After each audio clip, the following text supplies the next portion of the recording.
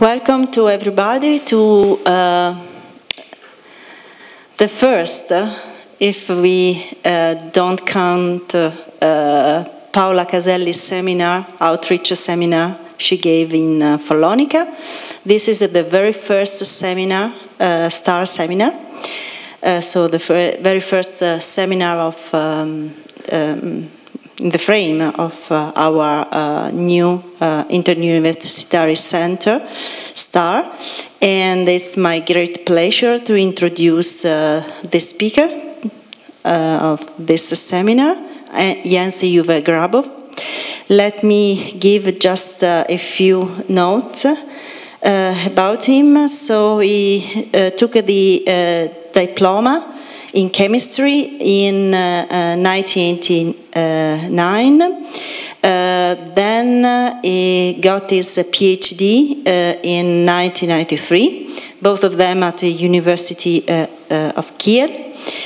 And then in 2004, he got the Venia Legendi at the Leibniz University of Hannover. And in the same university, since 2010, he is a professor there. There are many honors to be listed. Just let me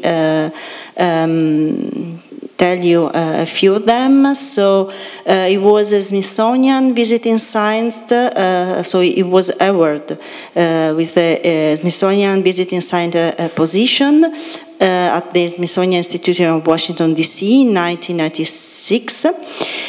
He got the International Math Stark Prize in 2009.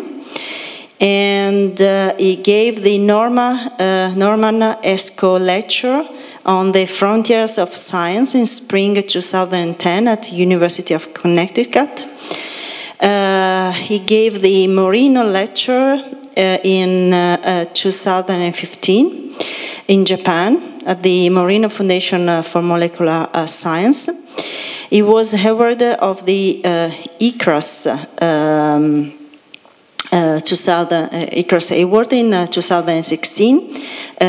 This is the India Spectrophysics Association. And this year was a visiting fellow at the Istituto di Studi Avanzati of the University of Bologna. His research areas cover physical chemistry, molecular physics, high-resolution spectroscopy, optical technology, spectroscopic application, and sensor science. So it's my pleasure to give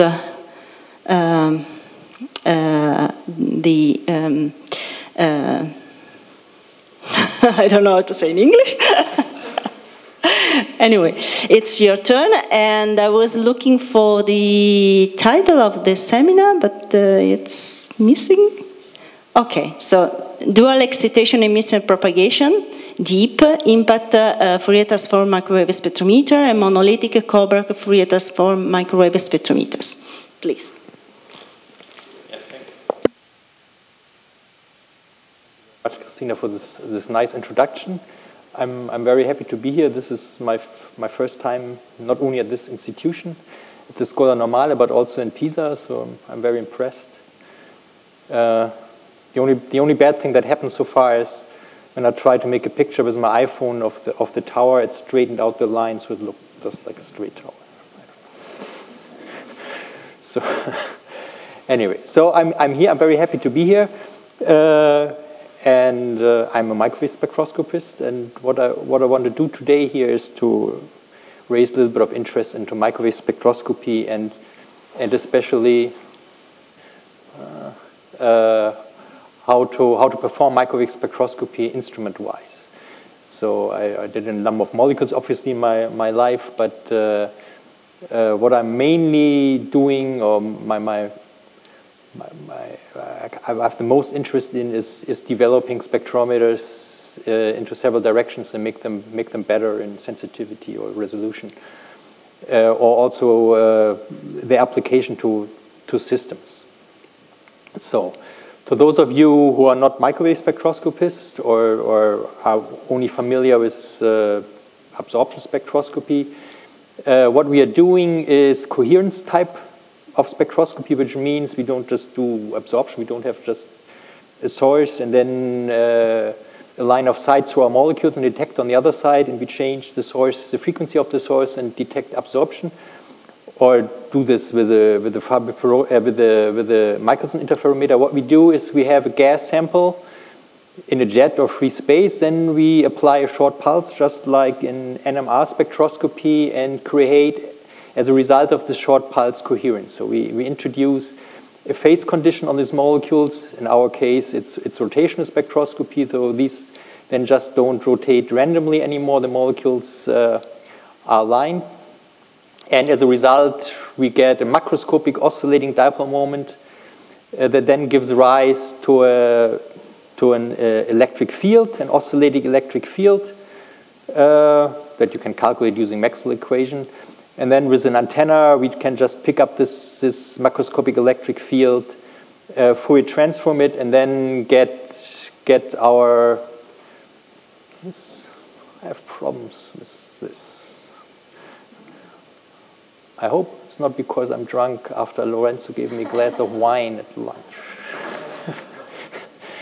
So, and as a result, we get our spectrum, which of course has the same frequencies as we would get in an absorption type of spectrometer, except if we do it right, it's more sensitive. If we have better resolution, we are background free because no source is on at the moment when we detect our lines.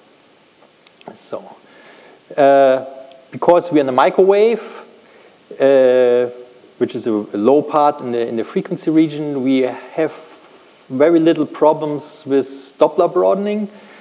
Also, because the energy of the states is quite low, the lifetime of our states is quite long. Basically years. If you take into account fluctuations of a background field, it's still like weeks or months that our states would live, unless they collide or something else happens.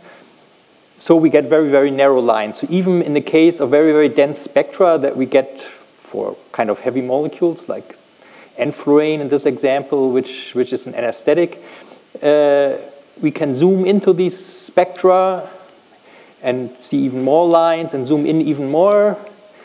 And in the end, in most of the cases, we don't have blending, and we can assign a quantum number or a set of quantum numbers to each individual signal, rather than having like a band of overlapping lines.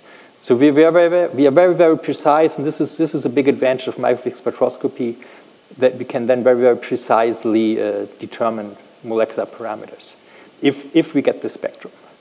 To be sensitive, nowadays most people use the Fourier type resonator and introducing the molecules with a supersonic jet. This is very, very sensitive because of the supersonic expansion. We populate lower energy states very efficiently, so these become then very intense.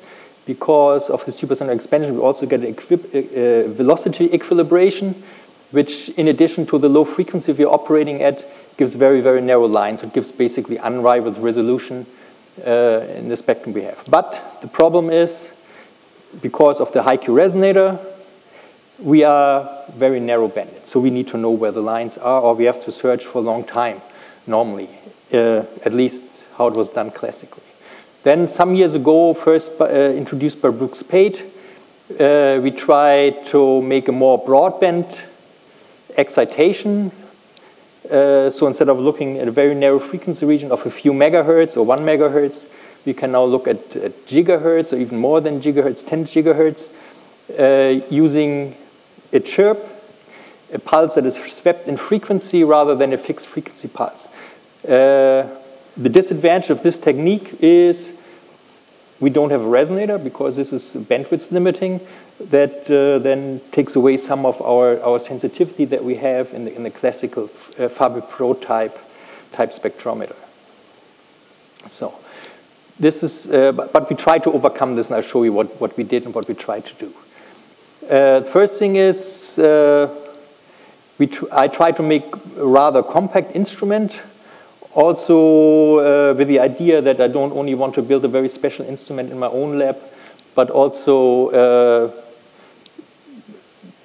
be able to disseminate this method to other labs and find a way that with very smallest number of components and also many components from just one vendor, so you can tell people what to buy and more easily build an instrument in other labs.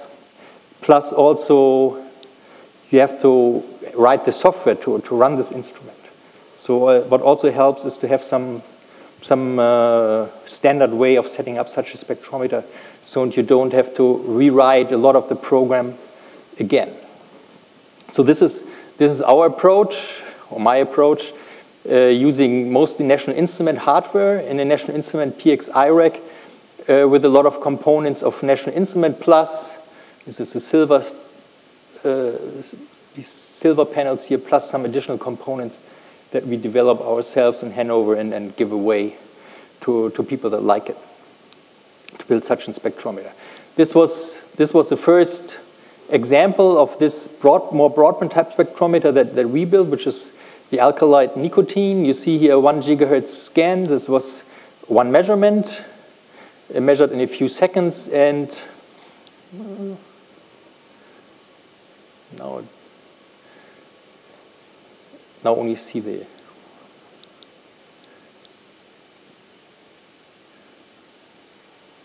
it used to work better before. Anyway, I think as you can see this, what you see here, lines of two conformers of the alkaloid nicotine that have been measured in a few seconds, and then analyzed, and then in the normal way, as I will show you later, we get the rotational constant of these two conformers and assign the absolute configuration if we also access isotopic species. This was kind of historic because it was the really first molecule we measured this way. If you look at this spectrometer, maybe I should stay here. Without going into detail of all the parts, you have basically color-coded in blue here radio frequency part, then in green a microwave excitation part, and in this brown-orange color we have the detection part of the spectrometer, where we pick up the emission signal of the molecules, then down-convert them again in the radio frequency range to then digitize the signal, Fourier-transform it, and get our spectrum. In the first approach, we still had here two horns, as you see here, with jet nozzles pulsing across these horns. Using these horns, of course, is necessary instead of using a resonator to not have the bandwidth limitation of the resonator. But the disadvantage of doing it this way is you have a very short interaction time of the molecules coming out of the jet in between these horns, in the active region between the horns, so you get broad signals again. So you lose some of the advantage that we got used to in the microwave by going the broadband way, because now your lines are getting an order of magnitude broader again. So you lose a lot of the accuracy that microwave is known for. And one of the goals was, for us at least, to overcome this and bring back the method to the microwave accuracy we're used to. And this was our approach. Instead of using two horn antennas, we use these parabolic reflectors.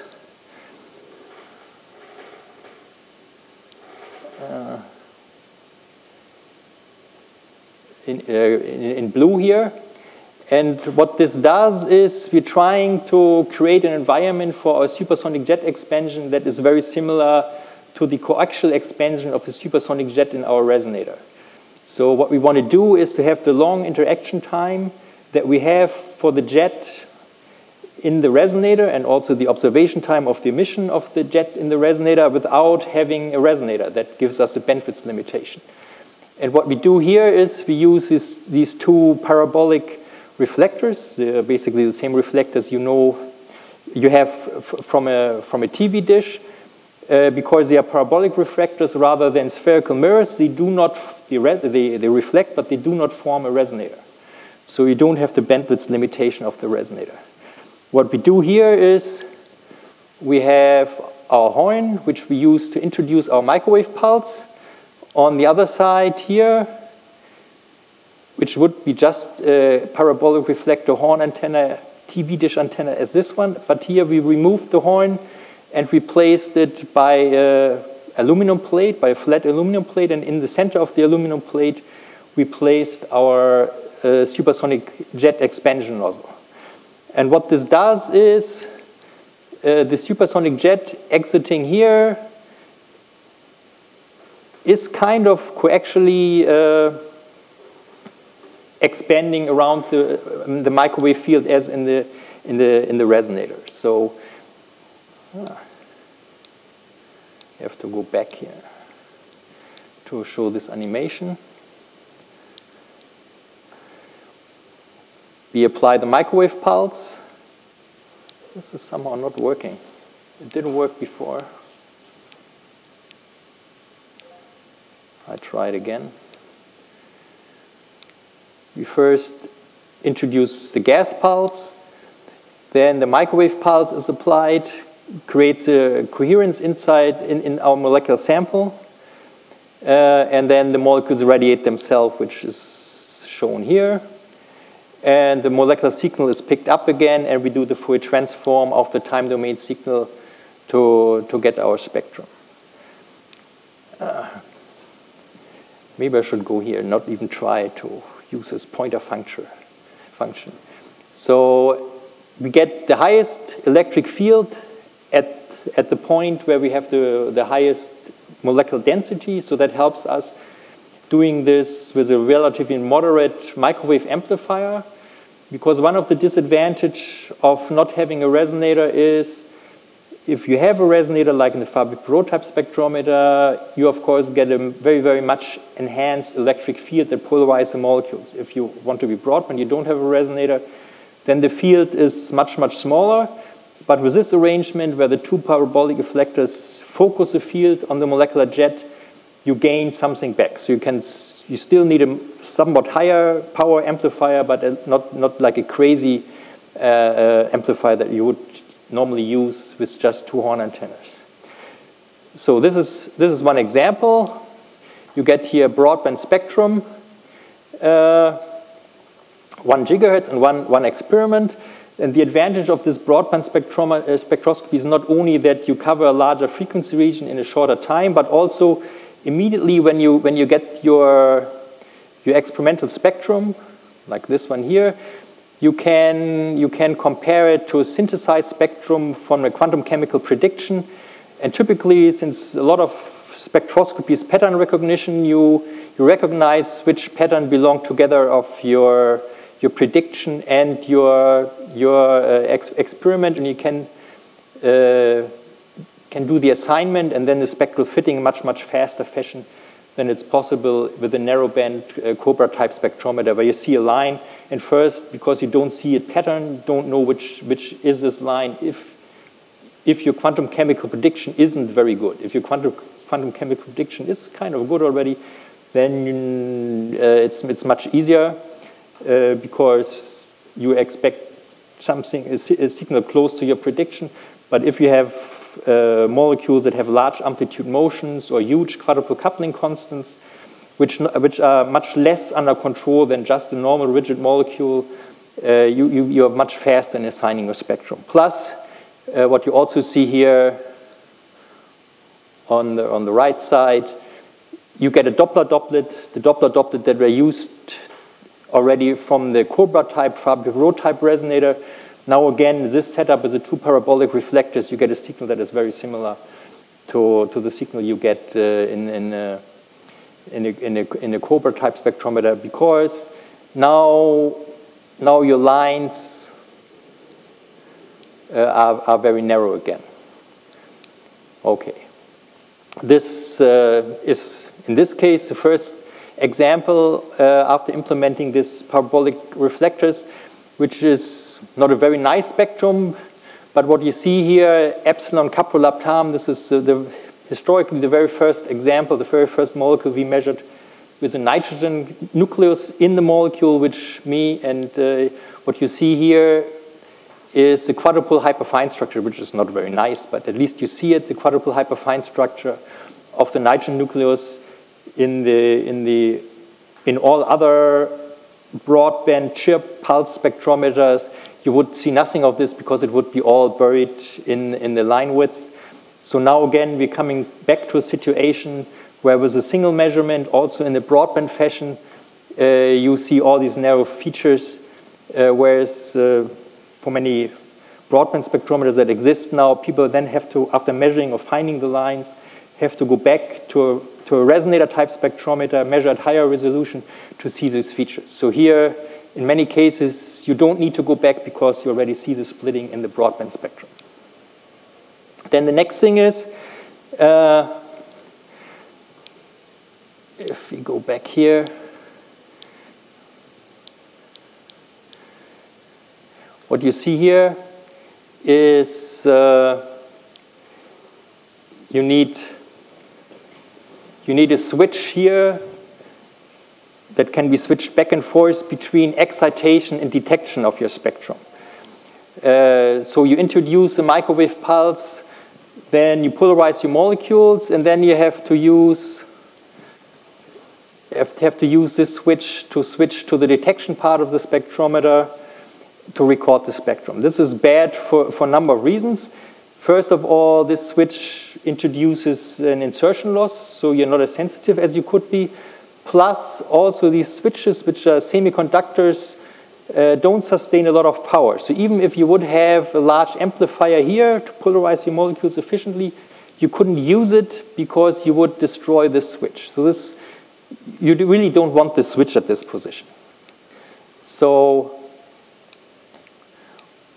what we then do is we replace this antenna here and replace it with another antenna that has actually, instead of one in and output, two in and outputs. Normally these antennas, which you see here, they look very funny, are used to create a circular polarized field. So we misuse these antennas and use one input-output for polarization and the other in and output, which was normally the Q input, 90-degree phase input for the output of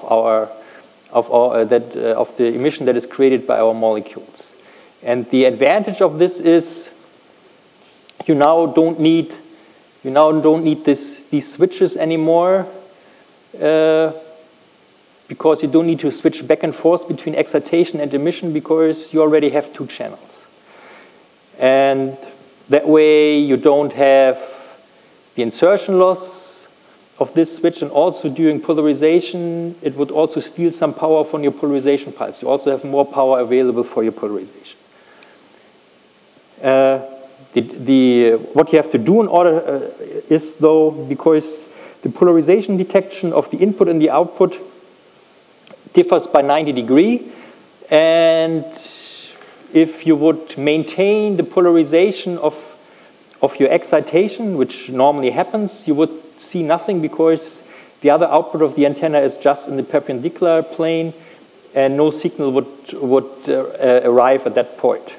So we need to rotate the polarization of our molecular emission by 90 degrees to see signal there. And then microwavers know this. In order to do so is you use a rooftop reflector, and this rooftop reflector either acts on the incoming microwave pulse that polarizes the molecules, or it acts on reflected on the microwave signal of our excited molecules that is reflected by this rooftop. So it works on the blue and the red shift part of the Doppler doublet that we saw before. So we again get a Doppler doublet just like in a Fourier type resonator spectrometer, where the real molecular signal is the mean of our molecular emission. Then the next thing to do is to optimize your signal. And to optimize your signal, you have to look a little bit into the theory of this excitation experiment. What you see here is the Bloch vector representation of the experiment. You see here this red omega vector. What happens is during excitation you create population difference. Population difference is here the value along the w-axis. And if you convert this population difference into coherence, which is in the UV axis. And if you make a pulse of the right power and the right length, you convert all of the population difference into coherence. So you rotate this blue vector by 90 degrees. That's why it's called 90-degree pulse or pi/2 pulse. And if your pulse is too long or too powerful, you rotate not in the UV plane, you rotate further, and then your molecular emission becomes smaller again because your coherence is smaller. And that's what we see here for two different transitions of 1,1,1 tetrafluoroethane. If you have the right pi/2 pulse lengths, you get a signal maximum. If you make it longer or the pulse stronger, your signal decreases again. If you have another transition, which is in this case a mu-A type, which has a smaller dipole moment component than the mu-B type, which is in blue here, you need a longer pulse or at the same pulse length, larger excitation power to see this maximum, which is good for one line. But in the broadband spectrum, of course, you can't optimize on one line. You, for example, optimize on a whole pattern here, which is a Q branch. So you have a number of transitions that you all have to polarize, which is depicted here. For the chirp pulse experiments, instead of having a fixed frequency pulse, you here have a chirp, which means this red vector is now swept from being aligned to the w-axis through the UV plane to the opposite alignment to the w-axis, and as a result, you polarize instead of one line a whole set of lines. The goal is again to end up in the plane with the correct pulse length times excitation field. And that's exactly what you can do with the chirp pulse experiment, getting the same polarization as in the Fab-Rho type experiment. So, and we optimize this with this dual polarization horn antenna, the quadrature horn antenna. And the first example we did here is the spectrum of cycloheptane carbamide. This cycloheptane carbamide is a very flexible ring. It can exist in a number of conformers. 7 of them are non-equivalent. Some are just mirror images or identical. The mirror images, enantiomers have the same rotational spectrum, so we can distinguish them in this kind of experiment. And then you can make the broadband experiment, as we see here, which gives a very, very dense spectrum. Nevertheless, because of the very narrow line widths we have, we can assign all the lines and the conformers that are in our sample simultaneously and fit them and determine the structure. So that also has hyperfine structure. It has a large amplitude motion and has a nitrogen nucleus.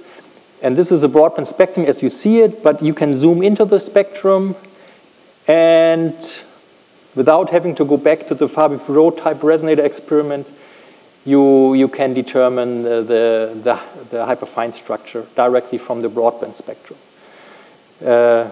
Another example is the 2-cyanopyridine, which actually is a molecule with 2 nitrogens, and even in this case, in the broadband experiment, you can resolve the quadrupole hyperfine structure of a molecule with 2 nitrogens present at the same time. Whereas in a normal broadband spectrometer with just 2 horns, you would just see one broad feature and would have to do the experiment again, measure every line again, instead of having it all here already. So this is, again, a representation of this type of spectrometer, and what I want to show here is in this blue dashed line box is basically the main concept of the spectrometer. I call it impact scheme, which is basically an IQ polarization, IQ down conversion scheme of your molecular signal. And the main part of this are these two IQ modulators and demodulators. Whereas in the old impact scheme, in the old Fourier type resonator scheme, you just had simple single sideband mixers that were just limited to one sideband frequency.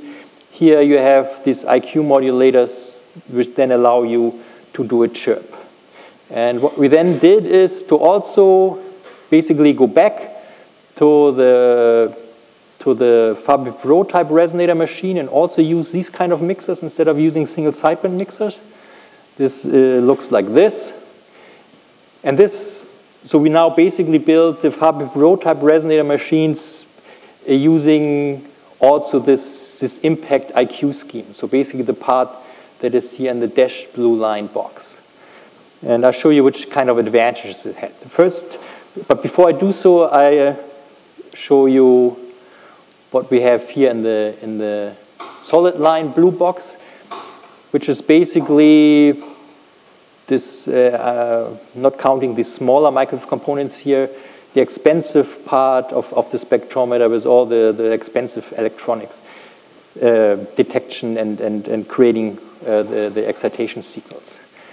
And if you look at this, is basically everything in the solid blue box here are cards that are inside a PXI chassis with components that you basically all can buy from National Instruments, and they provide almost everything you need to build a Fourier-transform microwave spectrometer, except they don't probably know it, that they basically sell a Fourier-transform microwave spectrometer. In principle, they could equip the whole box like this and sell it as a Fourier-transform microwave spectrometer.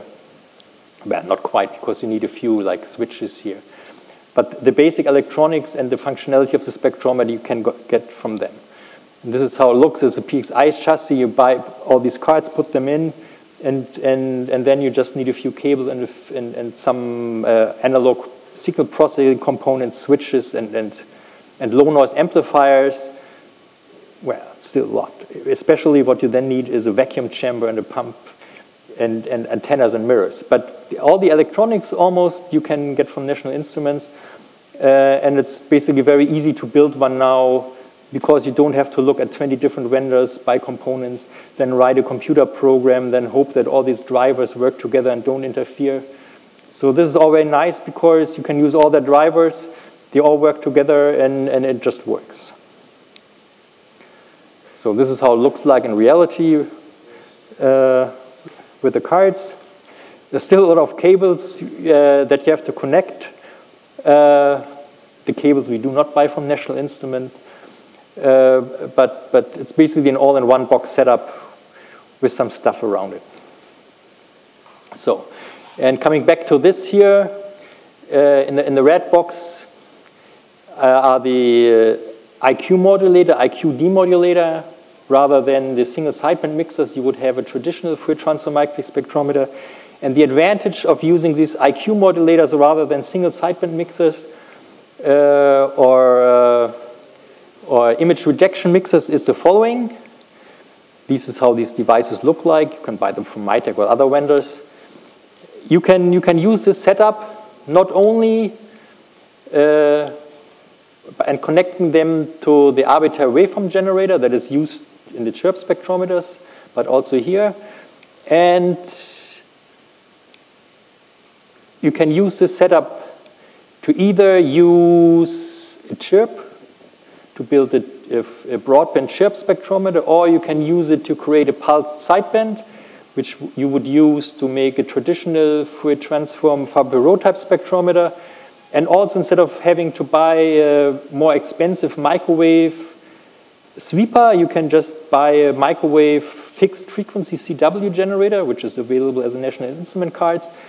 And instead of having this swept tuning capability that we would need to tune your resonator built in a very expensive microwave synthesizer, You can use the arbitrary waveform generator. You have any way together with the IQ modulator to sweep over your mode, and you have everything you need to build a Fabry prototype resonator in addition to building a chirp spectrometer. So this is how it looks like, or the first spectrometer that was built this way, which is the one that is since about 1.5 years in operation at Chongqing University in China. So where's the mouse again? You have here the resonator chamber. Here the diffusion pump is housed. On the back side, it has a tube going in and out, so you can get rid of the heat that is generated by the diffusion pump instead of heating up the whole room. And it's besides the National Instrument PXI box you have here, the only bigger box you have is the IOTA 1 pulse controller for the electromagnetic pulse valve, and then there are just some power supplies and the computer. That's it. Okay, the first molecule we measured here was 1,1,12-tetrafluoroethane, which is this dimer here to the left.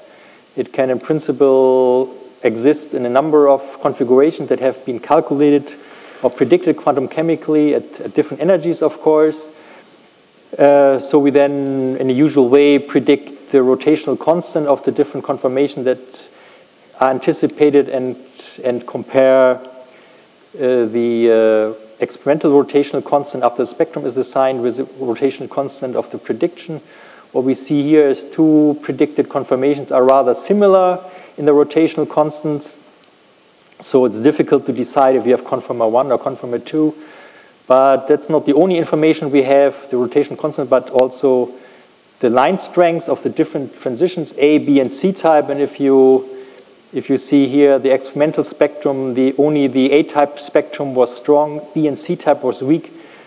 And for the quantum chemical prediction, this is true for conformer B, but not for conformer 1. Of course, you're still not necessarily absolute certain. What we then normally also can do is measure the C13 isotopic species, which we see in natural abundance. Then do the RS structure and compare the structure with the ab initio predicted structure. And here also the experimental structure is in closer agreement with the ab initio structure of conformer 2. Even though, of course, here we compare the equilibrium structure with the RS or zero structure, which is not the nicest way of doing this, but already also this is consistent with the assignment using the intensity of the mu A, B, and C spectrum. And in fact, we only found one conformer. Here's one broadband spectrum again, which is this one, which has a hydrogen bond network of 4 interactions with these bond distances. Okay. One other nice advantage of building a Fourier-transform microwave spectrometer using IQ modulators and demodulators rather than simple mixers is you can easily, because you can change the sideband frequency here, which is a necessity to do so, you can easily extend this spectrometer later on to different frequency regions. So what you see here outside this dashed box is the fundamental band of the spectrometer, which is typically from 2 to 20 gigahertz, 2 to 26 gigahertz, with normal sized resonator. But at any later time, you can buy some additional components, very easily put them into the spectrometer, and then depending on which set of components you buy, or maybe if you're rich, you can buy all of them, you can extend it to 20 to 40, or 40 to 60, or 60 to 80. There's a tendency of the components to get more expensive when you go higher in frequency. Yes? What? Why n equals 3 is not set to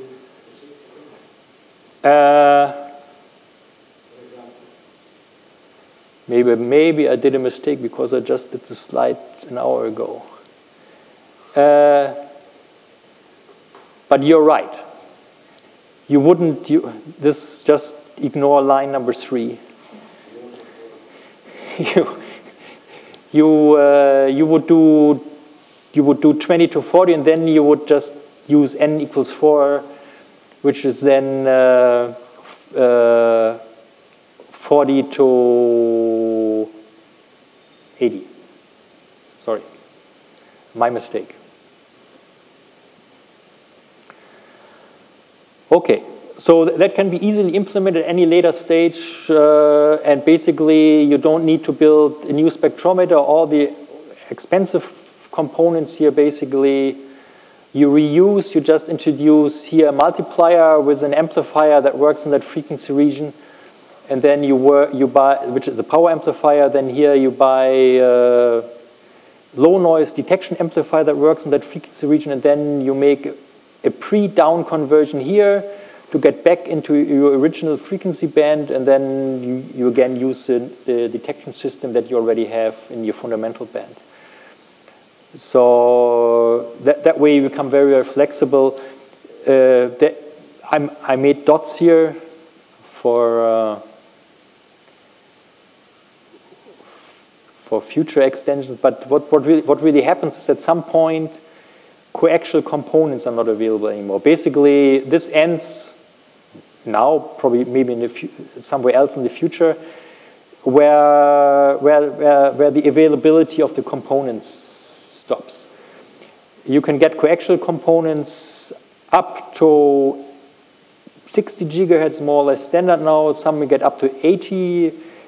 The standards are defined up to 110, and then at 110 there's nothing available anymore in using coaxial components.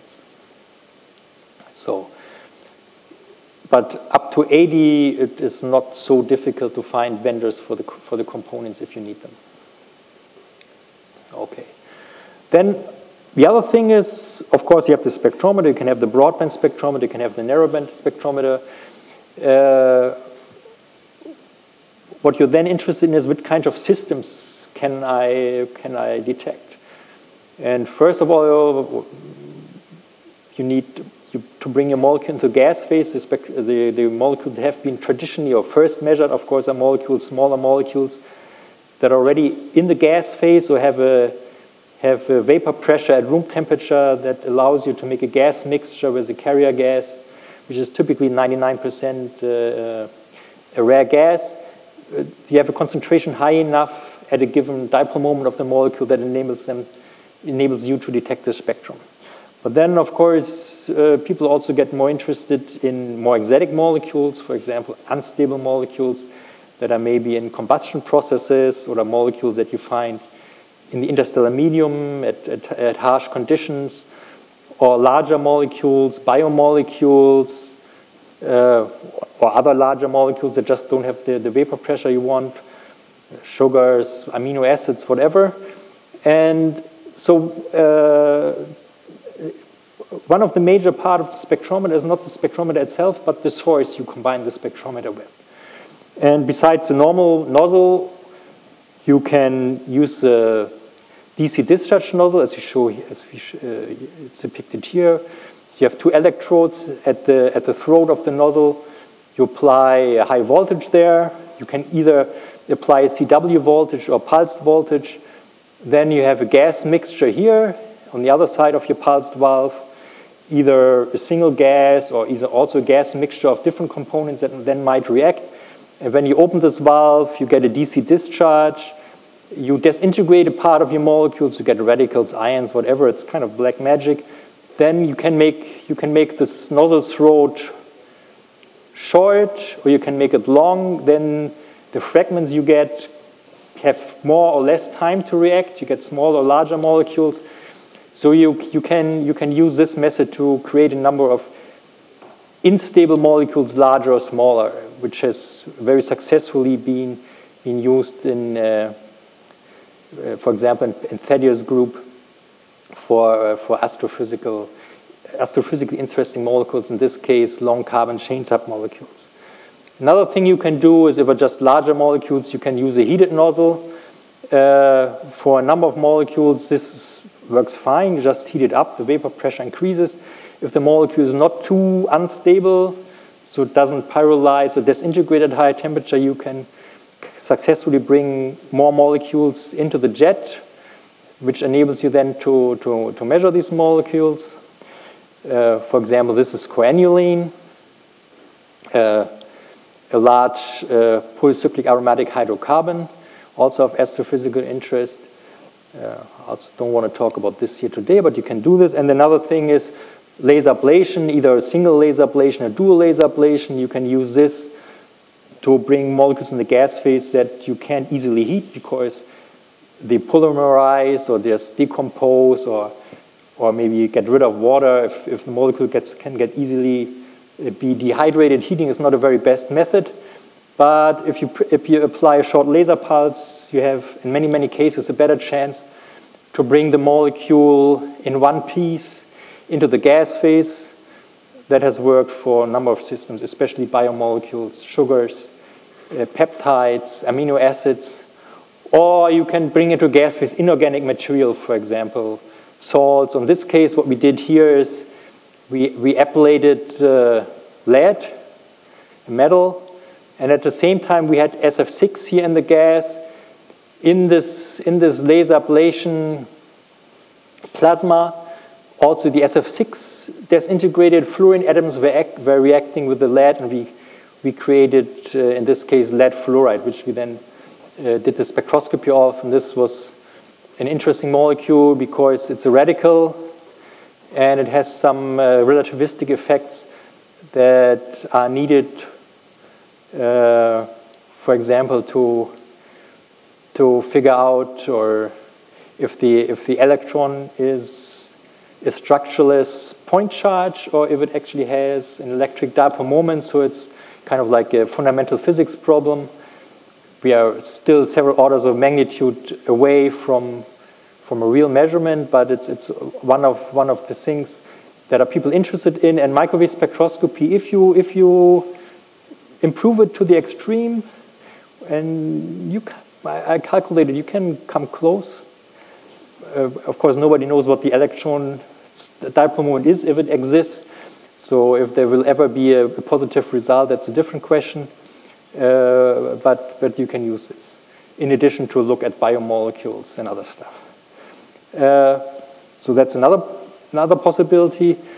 What we did recently is flame spectroscopy. So we tried to combine the microwave spectrometer not with one of the traditional pulse sources, but with a flame. Flame spectroscopy or combustion is interesting for these combustion people. What kind of products you have in the combustion. And microwave spectroscopy can answer a lot of questions that these people currently have difficulties answering, because what's typically used is molecular beam mass spectrometry. They are very sensitive, of course, more sensitive than we are. But if you do mass spectrometry, you don't know about the structure. You measure mass, but if you have little, even at smaller fragments, they can occur at different conformation or different structural isomers, and they are blind to the structure of the mass they measure.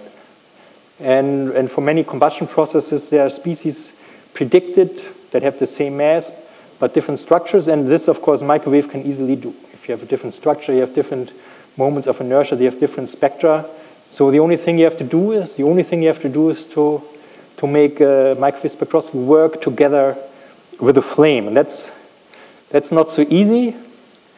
The advantages are good. Typically, you can even do with a narrowband spectrometer, because if you're interested in the analytics, you already know where the lines are. So the species in principle are known, so you don't need to search. You don't need a broadband spectrometer. You can use a very, very sensitive narrowband spectrometer. The only disadvantage is if you have species that have high symmetry, so they don't have a dipole moment, it doesn't work, because the dipole moment we do need, actually. So the problem for this type of spectroscopy is the way these burners work, what these combustion people use, which are mostly so-called McKenna type burner, and they work at quite low pressure. And the bad part for us is if you start at very low pressure, it's difficult to get a supersonic expansion. So you get a very, very hot product at low pressure, and there just the sensitivity of microwave spectroscopy is not good enough to get a signal.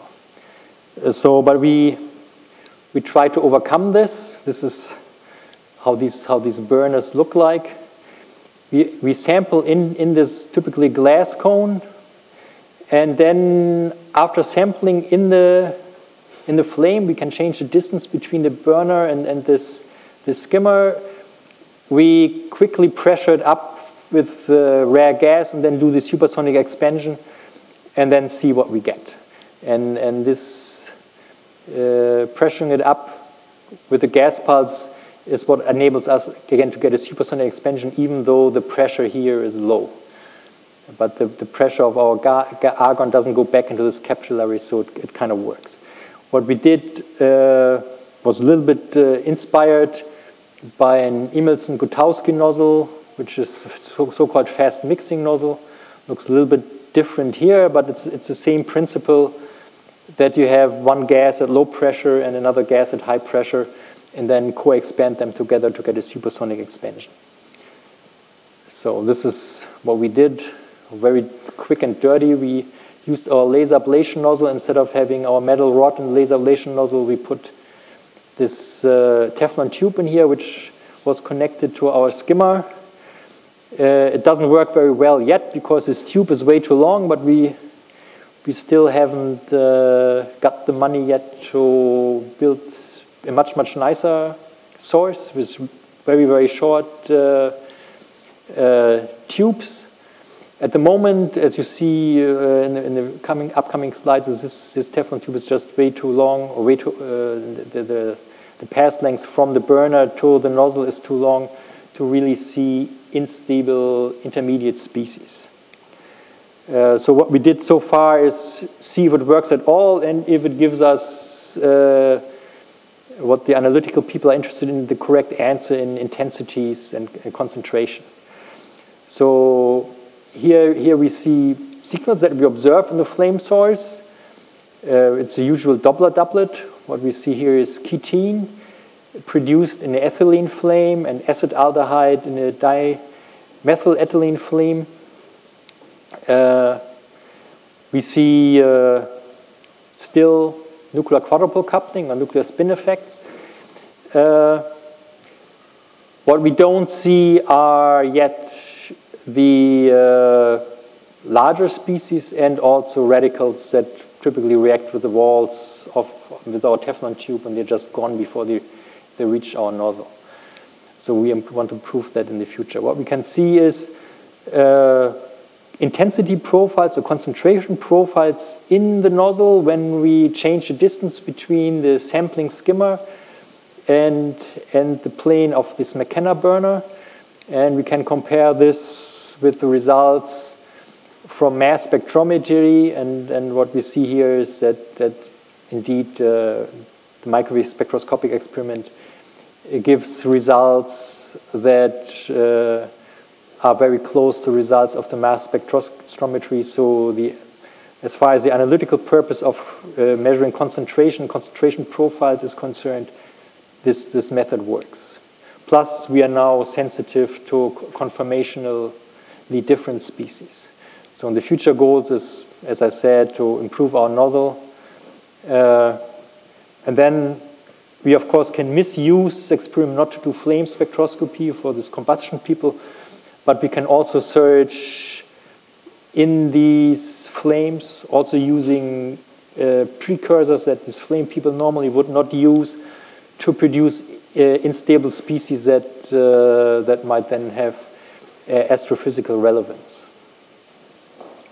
And then we also actually want to have a time-of-flight mass spectrometer editor experiment, not to do spectroscopy, but to have a method of beam diagnostics before we look at the microwave spectrum, or before we even start looking at the microwave spectrum. And there's a first publication. This is out now in RC, in the RC journal. I didn't like to publish in the journal. I don't even forgot the name of this journal, but it's an online journal. Another interesting topic is polycyclic aromatic hydrocarbons, which suit, if you want to, which you expect in flames, as long as they are not highly symmetric, such that they don't have a dipole moment. You should also be able to observe them in this flame spectroscopy setup. And the molecules marked in green are those that are already known, a microwave spectrum is published. So it should be possible to detect those. And the other ones, one should first do the spectroscopy of these species to do the analytical work.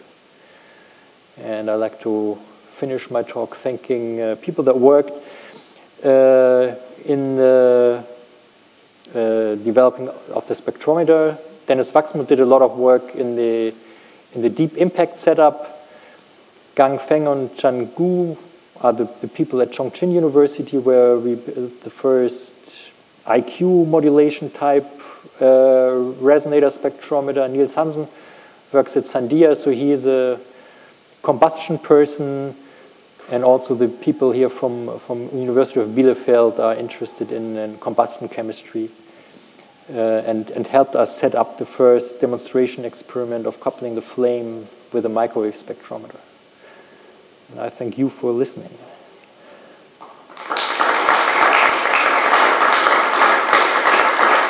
I'm sorry that I never got this pointer under control. I don't know if you could follow where I was pointing it. Thank you for the exciting talk. There are questions? I have several.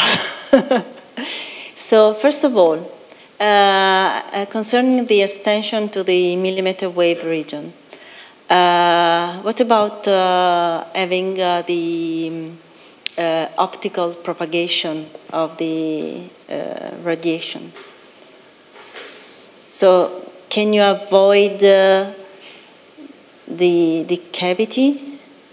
You mean instead of, well, I only showed it for the cavity, but basically, since the setup is more or less identical, if you want to do a resonator experiment or a chirp experiment, you can just, instead of having the resonator with the two mirrors, replace them either by horns. Yeah. Then you would have the traditional broadband spectrometer, which gives you broad lines, but it works, just have two horns. You have the nozzle perpendicular, or you could use these parabolic mirrors, or you could use a resonator. So basically, the electronic setup would be unchanged. You just have to decide if I want to have spherical mirrors, if I want to have parabolic mirrors, or do I just want to have two horns with the supersonic jet shooting across. Basically, you just need, and if you have horns, you can of course use Teflon lenses, whatever, and maybe find other setups how to combine it with a jet. But it's really nothing that concerns the spectrometer. The spectrometer always works the same. Okay, and so do you think that you can have the same electronic for a cavity spectrometer, and also for the another spectrometer using horns and I mean, you could even have it in the same tank. You could have like a resonator here, and then either parabolic reflector antennas or normal horn antennas here. And you maybe, if you don't want to change cables all the time, just have microwave switches and switch between this setup and this setup. You can operate them at the same time. The spectrometer electronics would be the same.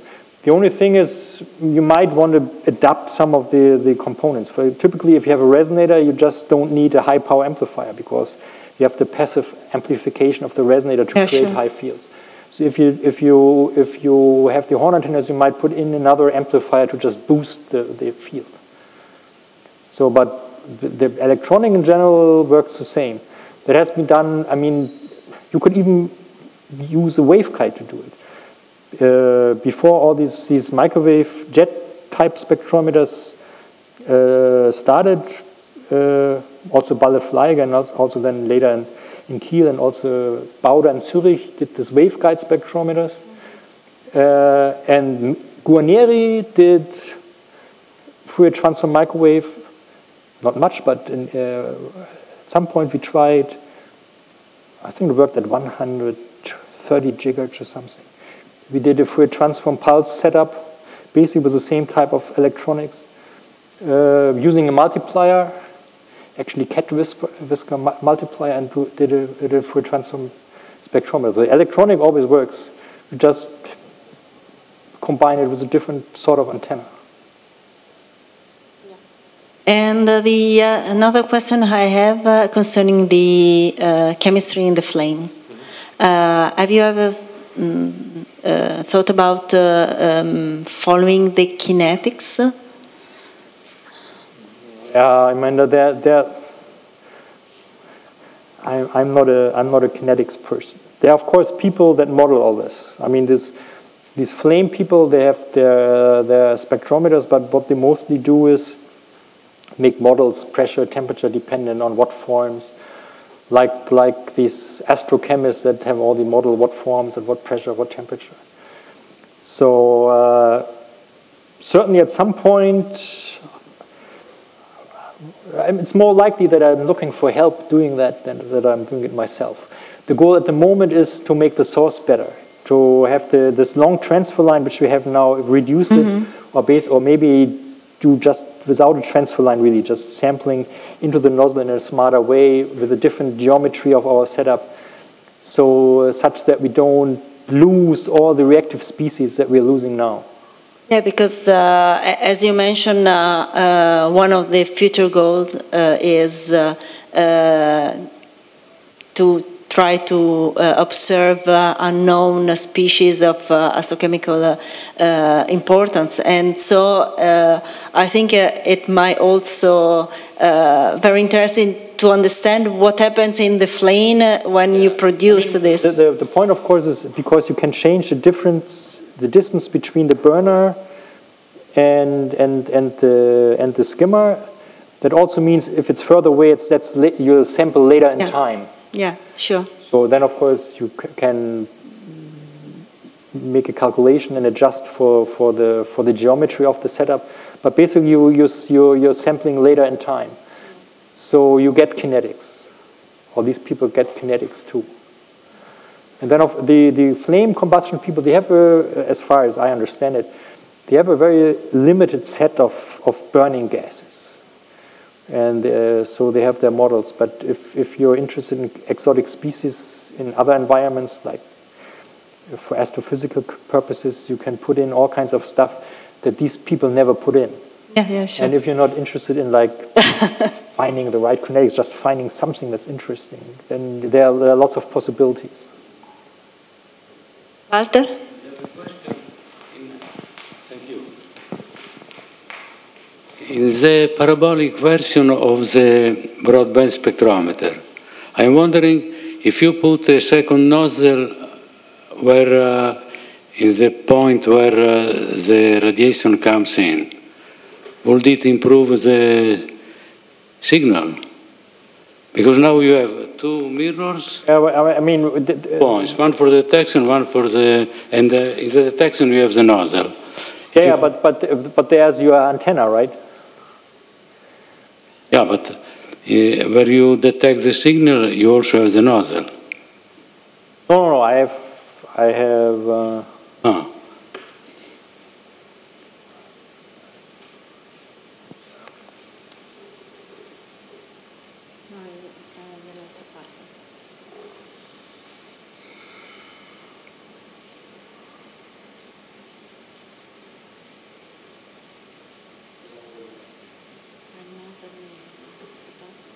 Yeah. You have okay. Your nozzle is here, your molecules are here, the detection is here.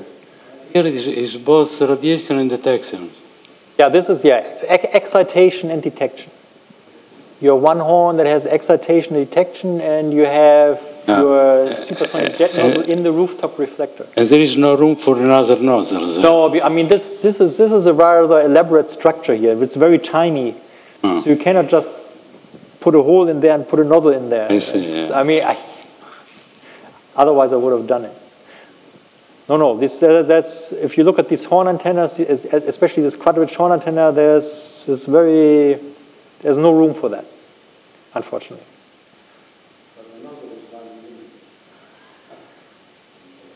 Yeah, but you have these horn things, and then inside there these tiny wires that feed into the horn structure, and the jet would collide with those. And it kind of goes far in there. It's a very narrow throat. Any further questions? You could of course put nozzles in here and here, but here you don't have the advantage of focusing the field. So you get very little excitation here because the field strength is not high.